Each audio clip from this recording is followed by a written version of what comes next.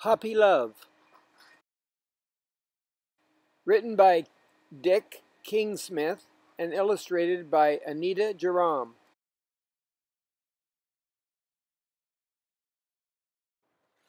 I love baby animals of all sorts, but I especially love puppies. One of the reasons I love them so much is because they're so bumbling. It's the best word I can think of to describe a little animal that bounces about clumsily, falling over its own feet and everyone else's, tail wagging all the time, tongue ready to lick you, and grinning all over its fat face. Some people say that puppies are naughty, but when they do things they shouldn't, like chewing holes in your slippers or upsetting tables and breaking things, or chasing the cat or making a puddle on the carpet, it's not because they're naughty, it's just because they are puppies.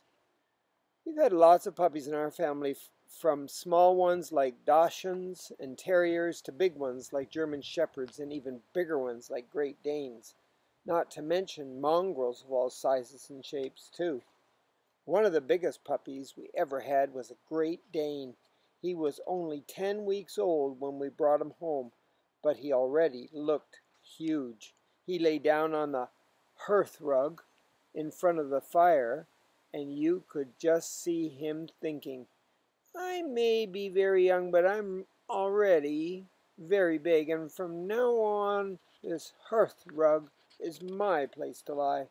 What shall we call him, we thought. Something old-fashioned and gentlemanly, we thought. We chose Humphrey.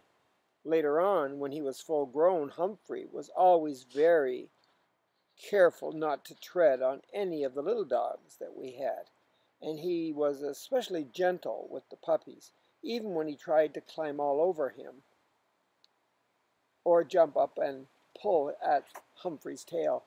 One of the smallest puppies we had ever had was a Dachshund. We called her Dodo. I forget why maybe now, but maybe because it was my grandfather's pet name for my grandmother.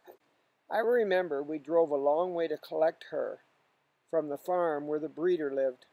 Part of the farmhouse kitchen was taken up by a kind of huge dog bed covered with old rugs and blankets, and Dachshunds, of course. More than 15 Dachshunds, to be exact, all adults except for one little puppy. There she sat, perfectly happy among the grown-up. She was the last of her litter. Her brothers and sisters had all gone to new homes. Now she would have to leave too. Her mother gave her one last lick and a nuzzle, and Dodo trotted toward us, tail wagging and ears flopping. For us, it was puppy love at first sight. Once home, we put her down on the lawn and introduced her to another Great Dane we had then, called Daniel. It was long after Humphrey's time. Most puppies would have been terrified at the sight of this monster, but not Dodo. Daniel lowered his great head, while Dodo raised hers, and they touched noses. There were lots of things puppies need to learn when they first come to live with you, like housebreaking for sure. We made sure we took Dodo outside first thing in the morning, last thing at night, after every meal, and as often as we could in between. Whenever she did anything outside, we said, good girl, good Dodo. There are lots of things puppies need to do, too, and you need to help them. When they're between 8 and 12 weeks, you should take them to the vet to be vaccinated.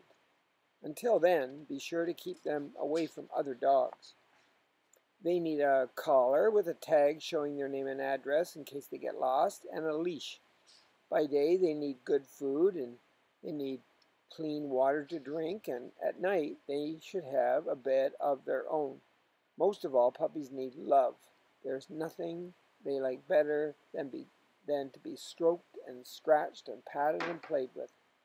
They like lots of affection just like we do.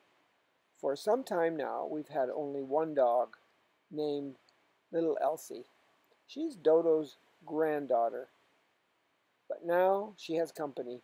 We just bought a German Shepherd puppy who is 10 weeks old. We named her Fly.